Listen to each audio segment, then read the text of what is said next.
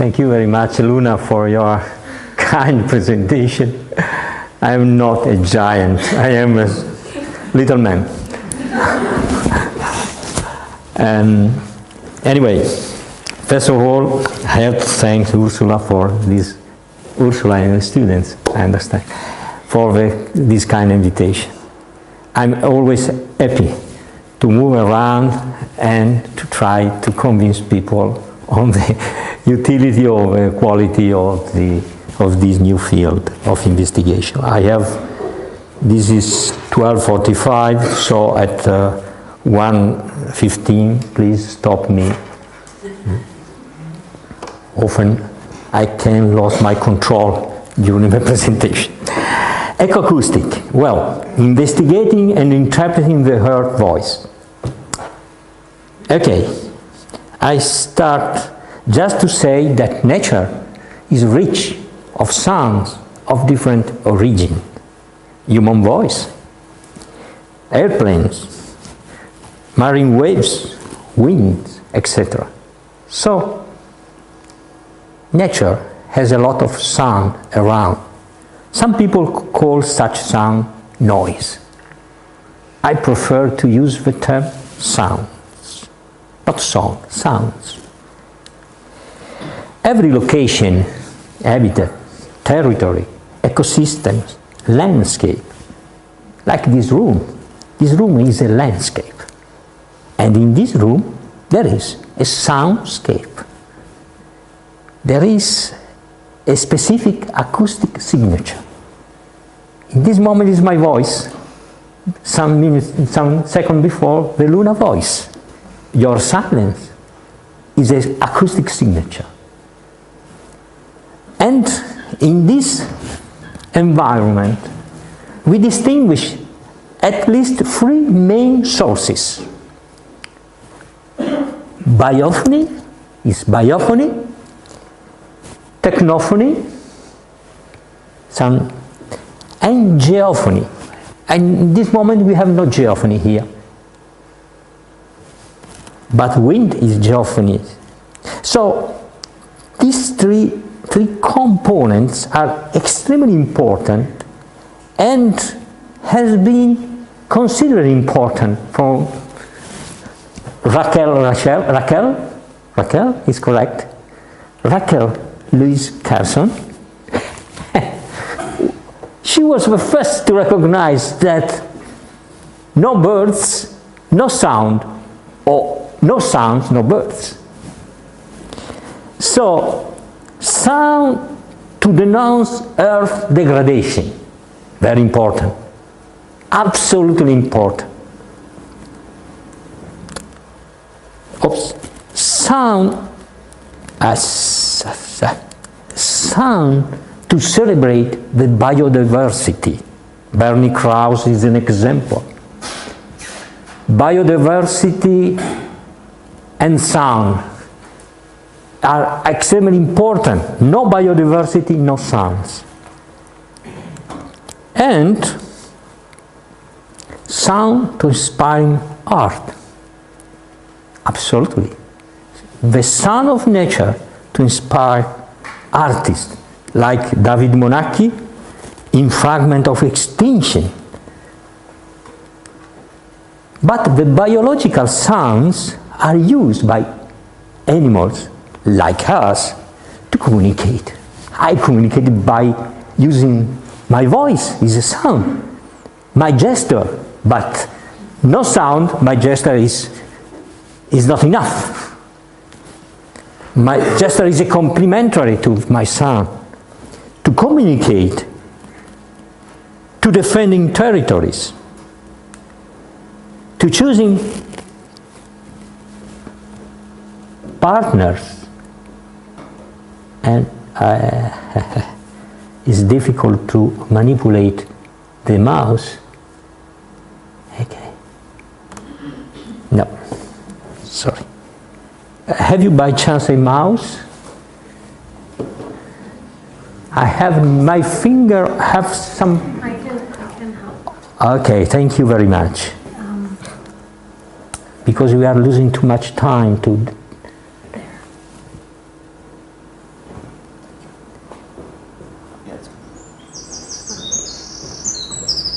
This is a right neck.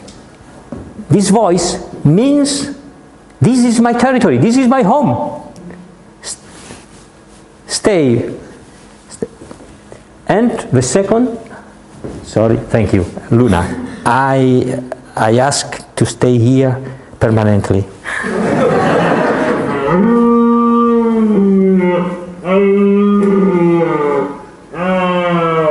He's a deer. He's a deer. The belling of deer, he say, I am the owner. I am the best. Well, so the ecoacoustics, as you say, is a new field of research,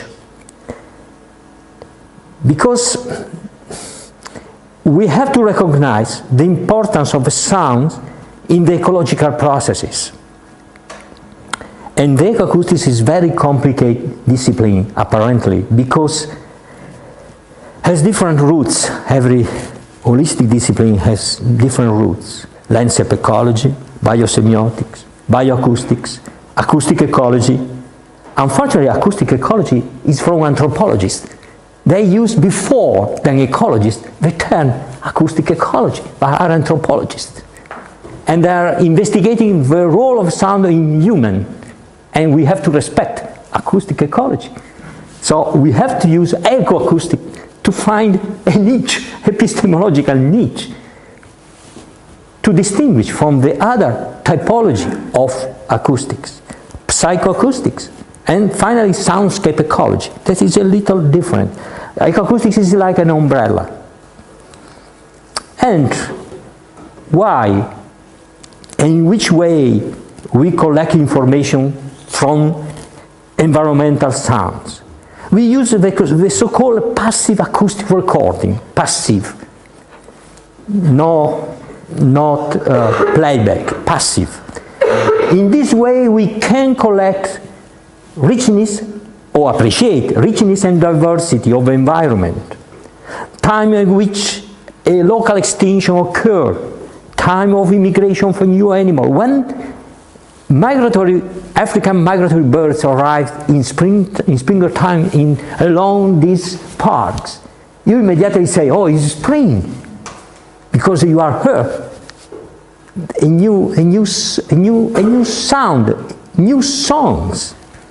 So the tools that we have are really powerful tools, and we have recorders like this. This is a recorder produced by myself. I created not the hardware, I created the software. But now with this recorder, later I show you the potentiality to recording the voice from nature. But our instruments are very simple. We are using the spectrogram. So a mathematical representation of the sound, in which we have here the time, here the frequencies, and here in the color the intensity. After the fast Fourier transformata, that is a mathematical approach that transforms a sound from the temporal domain to a frequency domain, subdividing the sound in frequencies. But of course I have no time to enter in such details, but everywhere in the world we have the three components of the sound: geophonies, biophony, and technophonies. There are no area in the world in which technophony are not present. Airplanes are flying on the desolate or remote area everywhere. So the geophony and the biophonies are proxy of the environmental metabolism or of the environmental biodiversity. More or less the same thing, if you like. Technophony are good indicator of human intrusion.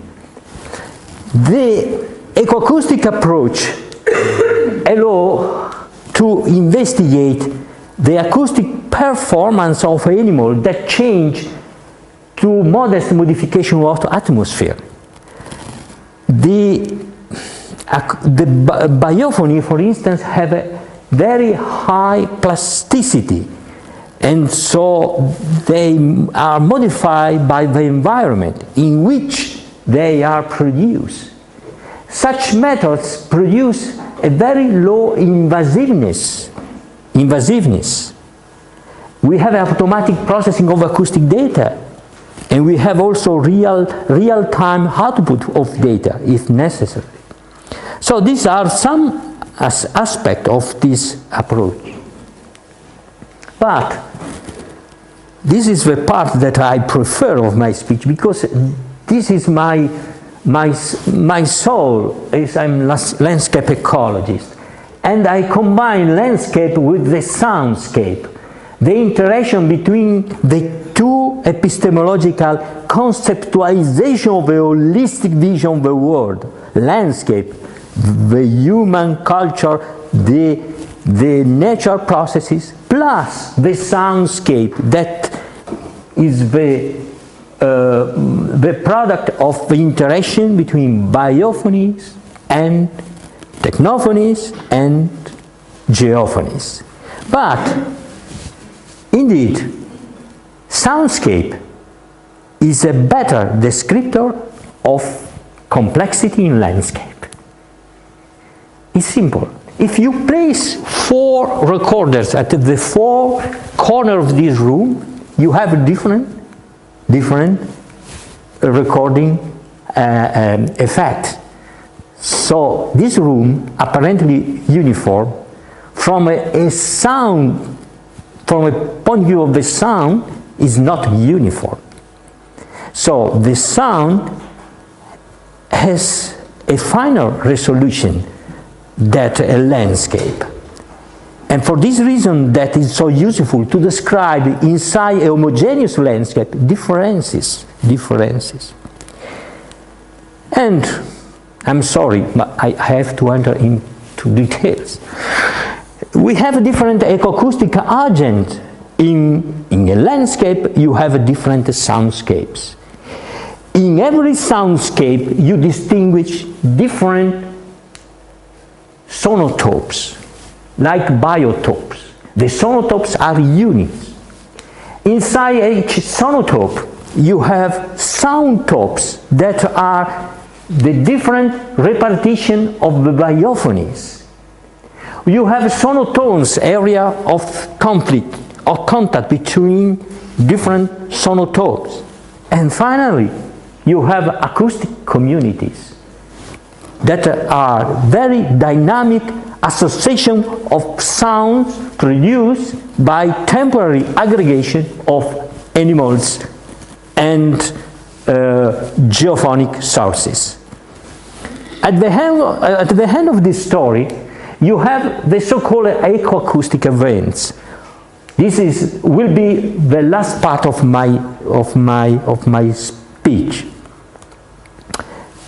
So in the world, you have different species that create different acoustic signature.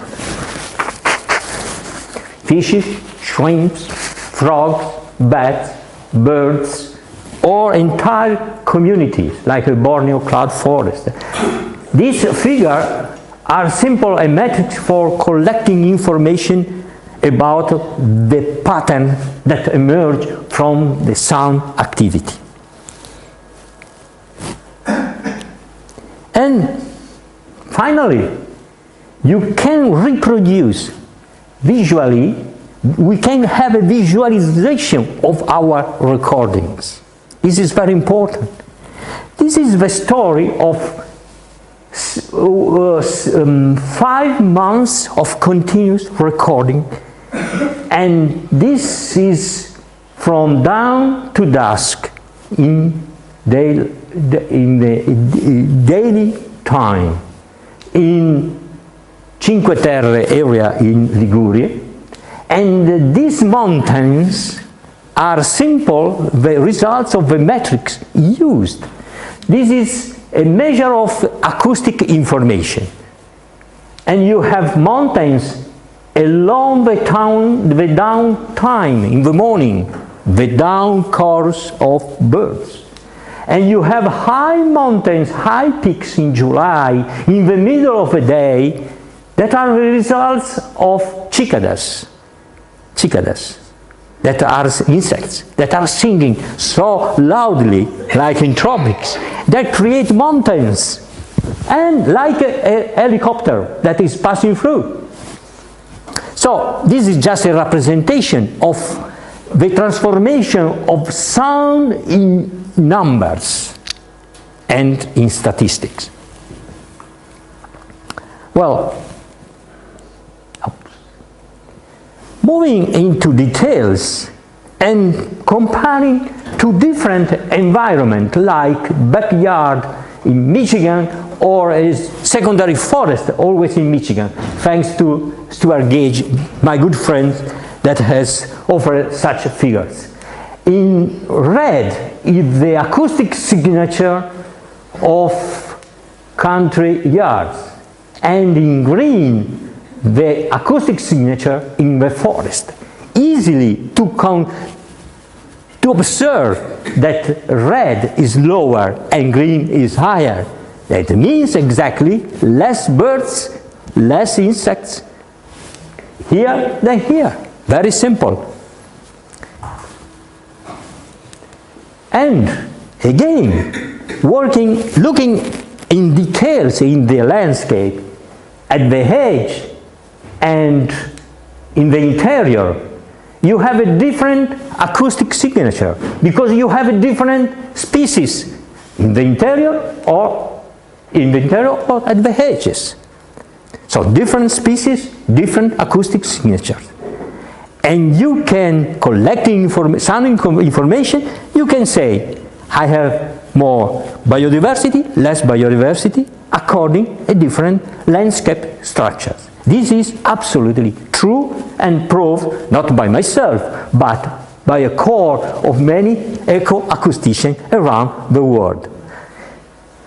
Well, again, the same species, robin, the very common robin, common here. The birds in Munich is like birds in Italy.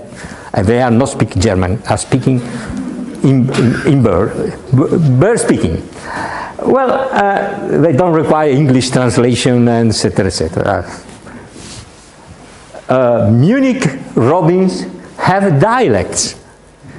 Yes, it's true, I am serious. There are dialects according to the regions, but this is another story. Okay, you have more birds, more robins at the edge than in the interior. Our habitat preferences. So if I collect information on such bird, I can judge if it's at the edge or is in the interior. But the sound is absolutely important to assess and monitoring the environment. This is a schisel, motor schisel. This is maybe good, not good, maybe a disturbance. So sound is a good indicator about the state of art of the environment. Well, and we have used acoustic cues also to classify streams. Tonolla et al. In Switzerland have classified several mountain streams according to the stream voice. It's nothing of fantasy, it's not fantasia. According to the amount of water, the regime of flow, the dimension of gravels on the streams, you have different sounds. Okay, physical sounds, but animals living in the streams recognize such sounds. And there are some interesting hypotheses about this topic. But moving in practical things, noise assessment. What is noise? Noise is involuntary, unwanted sound. Maybe noise for you, maybe a sound for me, rock music is a noise for my generation, no? And music are beautiful for the last generation. So the noise assessment in marine system is fundamental. You know that in marine system, acoustic waves move 5 times faster than in terrestrial environment. So the noise pollution of sea is very serious because affect the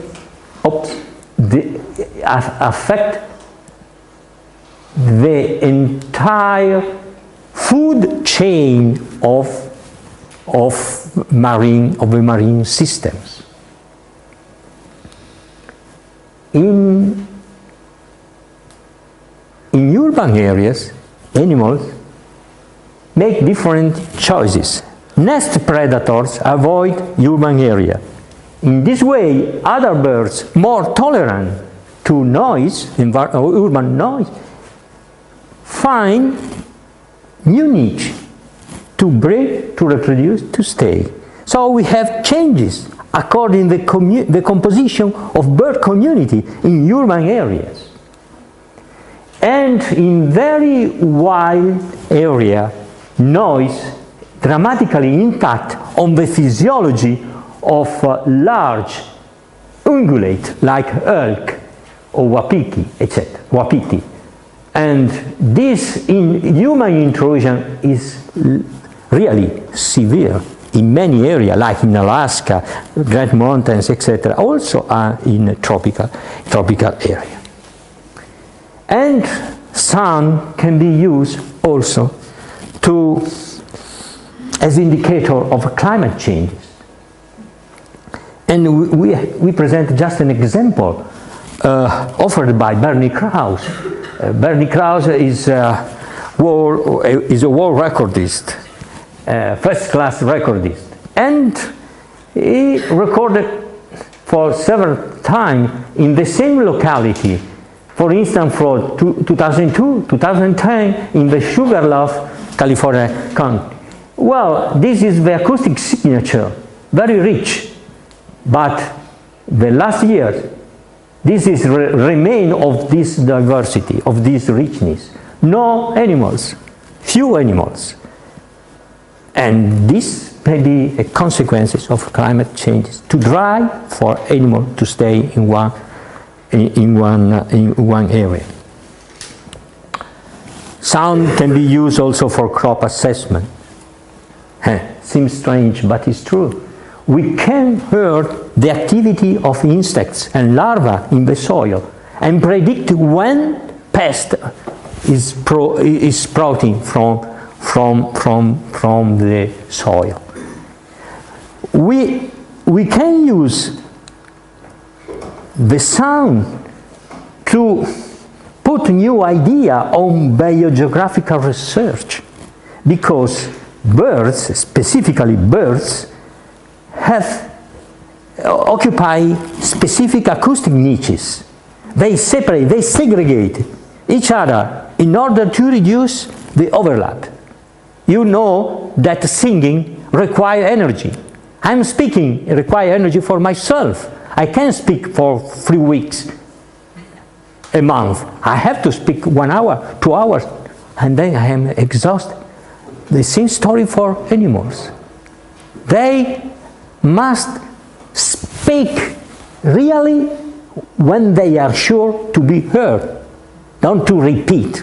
When you call it a telephone, how are you? Okay, bye, bye, ciao, ciao, ciao, ciao, ciao, ciao. You repeat a redundant mechanism to be sure that the other listener has listened, that you are closing the conversation.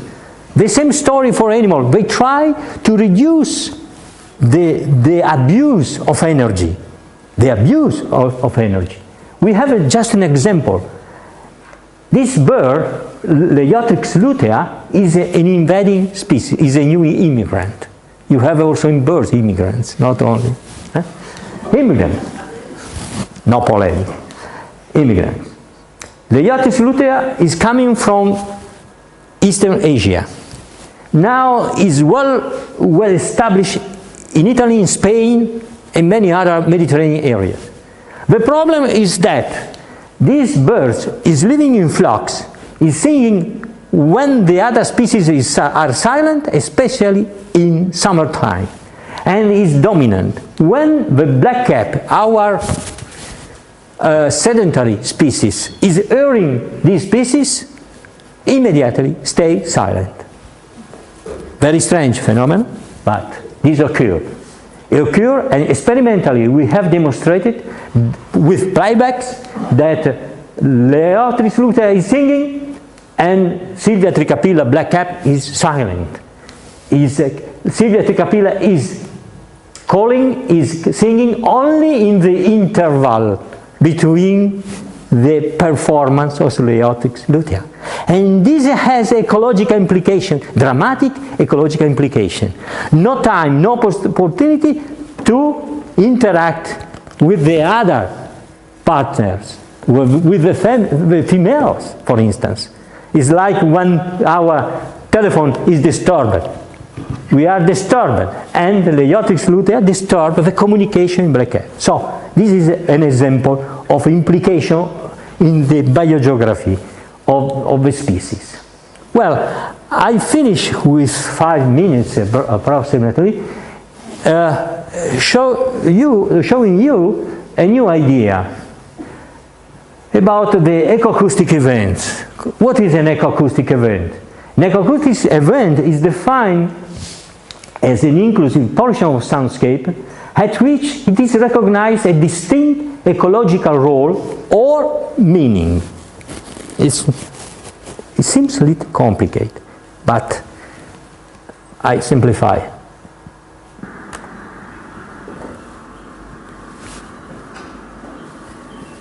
Blackcap, a car, and there are cicadas. Difficult to talk. These are cicadas. This is blackcap. This is a car. All together. And now, this is an event. An event, a combination of different sources. It is possible to investigate the events. Is a revolution in the story of bioacoustic and ecoacoustic, because for the first time we are thinking in a holistic way. Well, we have some software for investigating such phenomena. We have a logistic for this. We have metrics, but just I try to focus about the concept. This is extremely important for you, because I understand that you are from different disciplines. So, is it possible to labeling an ecoacoustic event with a specific code? Yes. My code is composed by 3 digits. Every digit is the result of a metric. I have no time for, but in the discussion I can offer more details. So, basically, it's very simple concept. Oh, sorry, I switch and immediately something happened. Okay, we have first metric, I call ACI if. The second metric, ACI if evenings. And the third metric, ACI T evenings. No worry about the terminology. But in the first cases, you have few information, few acoustic information, narrow band. You have a very lonely phenomenon. And you have a very short frequency phenomenon. The combination of the 3 metrics create the first code, 111, the minimum. In the second case, you have a lot of information, acoustic information, many information. You have a broad occupation of such information in the time, and you have a broad frequency occupation along frequencies. My code is 867. These codes is not a fantasy, is the result of separate metrics that investigate separately, independently, the soundscape. I can describe with 3-digit code complex patterns that occur in the nature. And these are the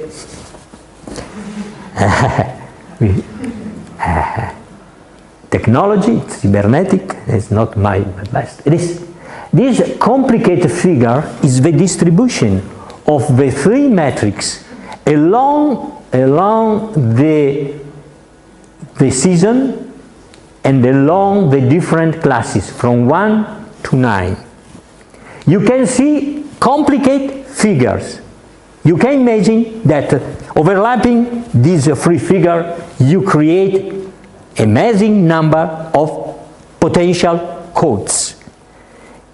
In the example that I put now, I present to you now, I have found 356 codes on the 1000 potential code when you combine 0 to 9, 0 to 9, 0 to 9. Some codes are not existent for ecological reason, but nevertheless we have collected 300 codes. Now the problem is how you can identify 300 codes. Okay, one problem at a time. This is the ecoacoustic space created by such type of approach. One metric, second metric, a color, the third metric. This is just one representation. These are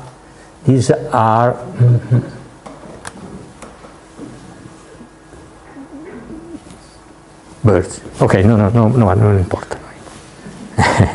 Non importa. Ecco, questo this may be important.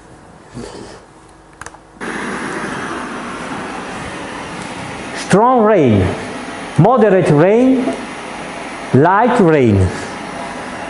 Absolutely expected. Coincident with my expectation.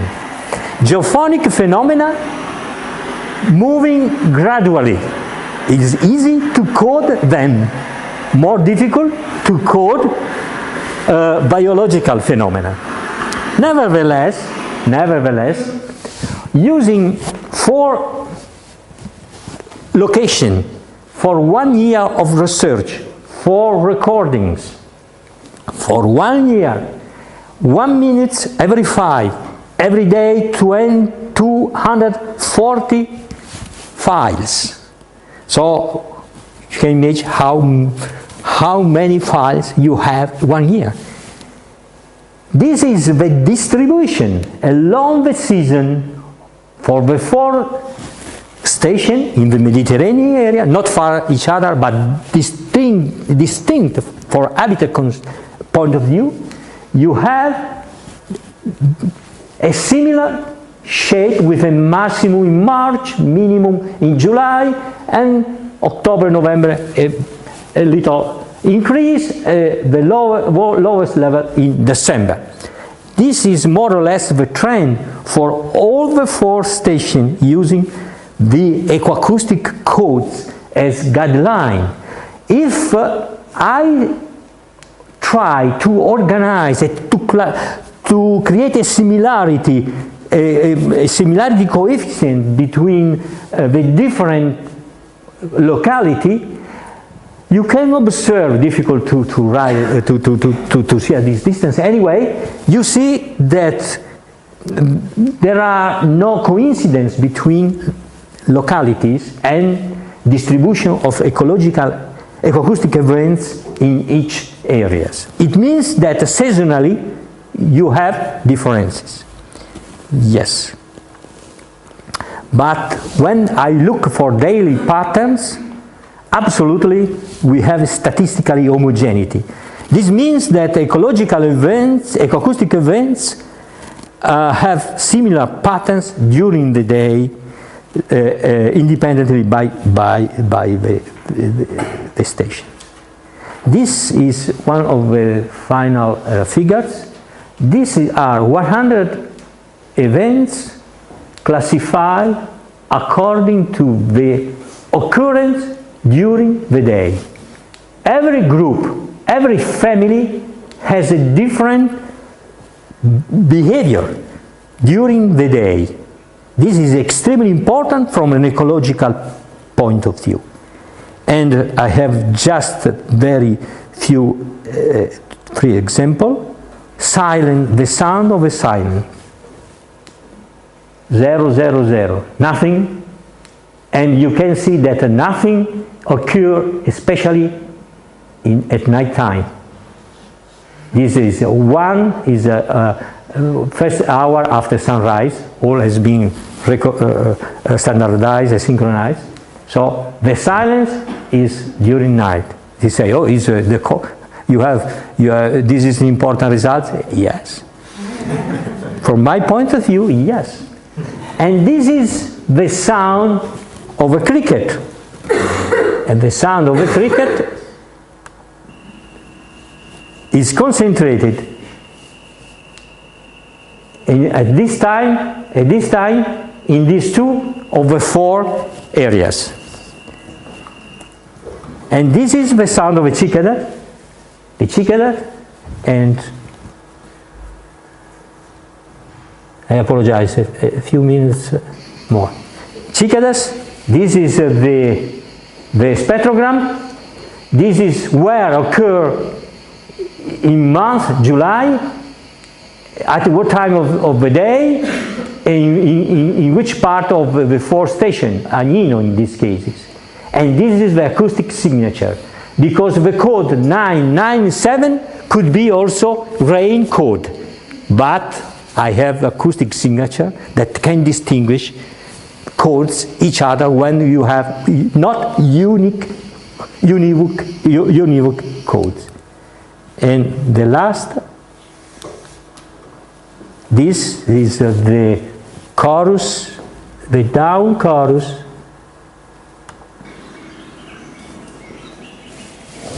and it occurs in Carpaneta, in this area, from February to April, and 1 hour, 2 hours, 3 hours after sunrise. Every code has been classified, is in a database, and you can reconstruct the story of each soundscape, what happened in such soundscape. So this is my story. I interrupt here my narrative, and I thank for your attention, and I'm waiting for your questions. Thank you.